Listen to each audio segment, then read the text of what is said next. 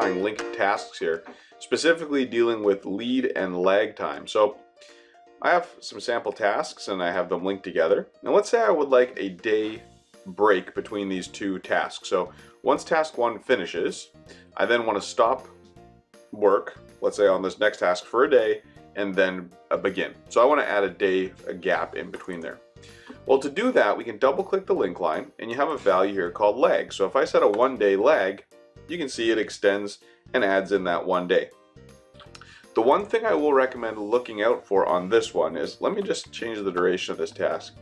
So this task now ends on a Friday, no work's done Saturday, Sunday, and then it adds that day, the work day of lag on the Monday, and then this task would then start on the Tuesday. Now, maybe I'm adding that day of lag for an allowance time, where if it is going across the weekend, then I've already used the 2 days, so I don't really need one. So with lag time, it can be beneficial to use that elapsed duration. So if I put in 1 ED, you'll notice it says, okay, I'm going to use that Saturday as the 1 day, no problem. If I switch this back, you'll notice during the week, the lag still exists. So elapsed durations can be useful for lag.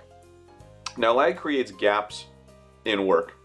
And if you wanted to create an overlap going the other way, all you do is you simply would enter that in as a negative lag value. So if I put in a negative lag value, you see it creates an overlap. And one more quick item with lag time, dealing with lag, is you can put this in as a percentage. So if I typed in -50%, it's going to start halfway through this previous task, which means it's tied to the duration.